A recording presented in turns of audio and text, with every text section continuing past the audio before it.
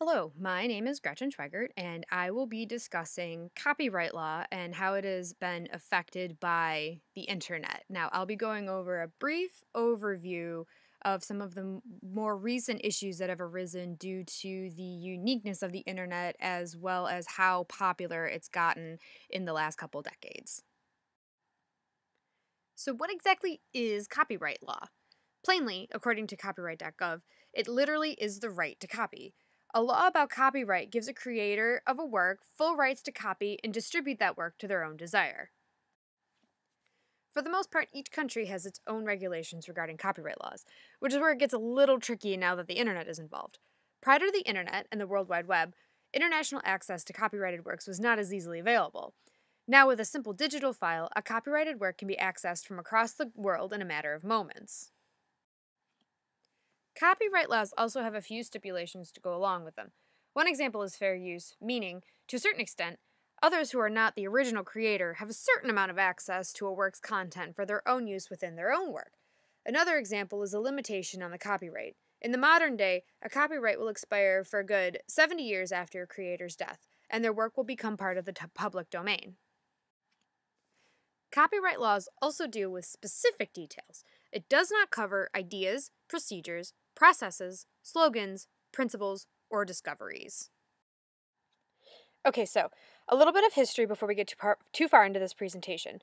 The first statute regarding copyright law was the Copyright Act of 1709, which was passed in Great Britain in 1710. It is also known as the Statute of Anne, in honor of Queen Anne at the time. It was the first copyright law to be regulated by a government rather than a private business or person. Prior to this statute, the Licensing of the Press Act of 1662 allowed the Printers Guild to allow or disallow the printing of a work. They were in charge of both distribution and censorship of the printed materials they created. The Statute of Anne specifically gave authors copyright of their works for 14 years, or 21 years if the work was published prior to the law being enacted. If the authors were still alive at the time of the copyright's expiration, they had the option to renew it. This brings us to the idea of fair use. Fair use is a complement to copyright law, a sort of opposite side of the coin. Fair use is what allows a transformed work to not be considered a violation of copyright law. Transformed works are works that are heavily influenced by others, whether they be originals like My Fair Lady, based on Shakespeare's Taming of the Shrew, or parodies like Saturday Night Live sketches. Fair use allows references to be used without having to contact the original creator, making the whole process much easier.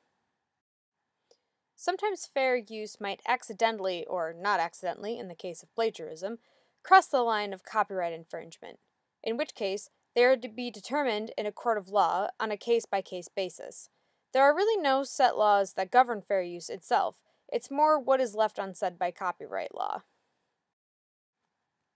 If a case is brought before a judge when determining copyright infringement versus fair use, there are at least 4 components that are to be considered. 1. Purpose and character of the use, including whether the use is of a commercial nature or is for nonprofit educational purposes. 2. The nature of the copyrighted work. 3. Amount and substantiality of the portion used in relation to the copyrighted work as a whole. And 4. Effect of the use upon the potential market for or value of the copyrighted work. There are also some other things that are kept in mind, but they typically depend on the situation itself.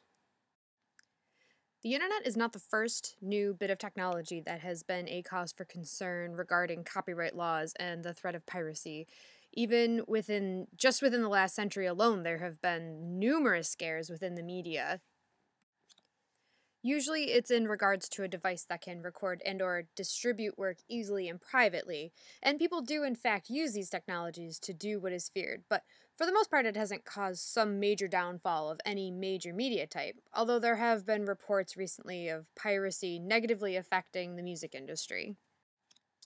Some examples include the radio, especially once cassette recorders were introduced. The fear was that some people could record a song straight off the radio and play it whenever they wanted without the artist receiving any sort of compensation. The same fear cropped up with reruns on the television and then exacerbated with the introduction of the VCR, which functioned similarly to cassette recorders. And then photocopiers caused the same concern for printed material, but we all know that restrictions were put into place about how much of a published work could be copied and distributed. As for the internet, all sorts of file downloads are cause for concern, especially TV shows that are only available on premium channels. But MP3 files are probably the first well-known case of piracy on the internet. Everyone probably remembers Napster and how it provided a platform for downloading music free of charge, which meant the artist got no compensation at all. It even sparked some prominent artists like Metallica to go to court against them. As illustrated earlier, copyright laws have had to be in response to new technology, so the work is never done. Several different laws have been created and presented in the past trying to regulate file sharing over the internet, and some have been more successful than others. One law that was actually passed was the Digital Millennium Copyright Act from 1998. A few others were not so successful. These include the Stop Online Piracy Act and the Protect IP Act. Both of these were eventually struck down for not being considered constitutional. The late 1990s saw a sharp increase in internet usage. In response to this, the Digital Millennium Copyright Act was signed into law by President Clinton. This gave us many of the digital laws we are familiar with today, but even then Congress knew that laws regarding the internet would be ever-changing. Therefore, the DMCA is used as a platform for every subsequent digital-related legislation. Also, due to this legal malleability, the report of the Register of Copyright is a supplementation to this law. Since the U.S. government has no power in regulating other countries' websites, it aimed to stop the access to these foreign websites instead. Eventually, it was found that SOPA's wording was too broad and vague to be considered constitutional. This vagueness, it was feared by many online businesses such as Google and Facebook, could potentially shut down many major websites due to the many international connections they have. Not surprisingly, the biggest proponents of this bill and PIPA were those who would be most negatively affected by online piracy, meaning the music and film industries. The Protect IP Act, better known as PIPA, was a bill that was similar to SOPA, but instead went through the Senate rather than the House of Representatives. Overall, it attempted to combat the same issues in a very similar manner, but it garnered less attention by the media and ended up getting further along in the legislation process than SOPA did. Due to its similarities to SOPA, it also did not make it all the way through the legislation process and never became a law either. Conversely, the Open Act was actually well received by many opponents of both SOPA and PIPA. It was more specific in places where both previous bills were too broad and seemed to be a sensible approach to internet piracy prevention. In spite of this, Open also met an unfavorable end, but LIS580, author of Regulating the Unregulable, 2014, claims its downfall was mostly due to being introduced so soon after SOPA and PIPA failed, and just being swept up in its predecessor's controversy. This doesn't mean that no future regulation will ever come about. Some law that protects a creator's work would certainly be a noble goal, and fortunately Open can set a respectable platform for such a law. Legislators could use what supporters favored about it, and perhaps one day there will be some sort of successful regulation regarding copyrighted works between digital international borders. Digital media and copyright laws are a double-edged sword for libraries. On one hand, the ease of access is unparalleled, but on the other, the cost can be detrimental. When it comes to physical items, libraries have what is known as the first sale doctrine. This means that they are in control of the item itself, whether it's a book, a DVD, a video, or whatever. While this doesn't mean they own the content, meaning the storyline or the characters, they do have control over the accessibility of the item. With digital media, however, first sale doctrine does not apply.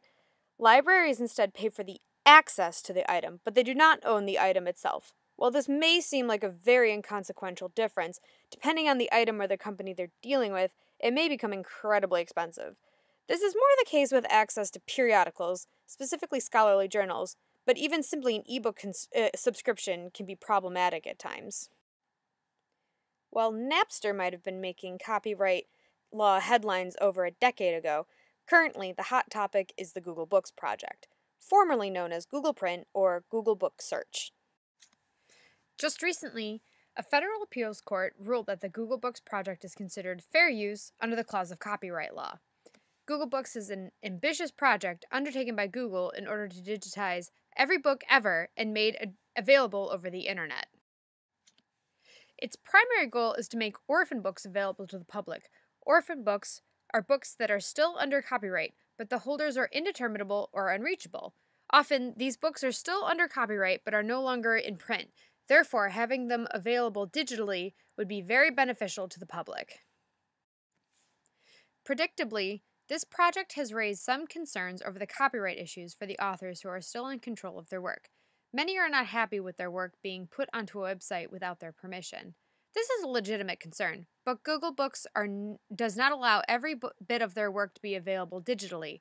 Often, only a snippet of an author's work is available as a preview, and then the work itself is linked to a site that makes it available for sale, such as Amazon. This does not seem to be any different than a customer in a bookstore being able to quickly flip through a book's pages to figure out if they would like to purchase the book or not. It has been debated over Google Books whether to have an opt-out preference for authors or to have an author specifically contact Google to make their work available for the project. There are some pros and cons to both approaches. In order to have an opt-out preference, every author must be informed of this option, which might not be considered feasible. However, the option of needing an author's consent negates the purpose of making the orphan works available, as their creators are unable to be located. Google Books was recently determined to be legal due to its status as a public service. Because the work included is scanned and then put through character recognition software to make them more searchable, it was determined that the project made the works transformed, which put them under fair use terms rather than copyright infringement.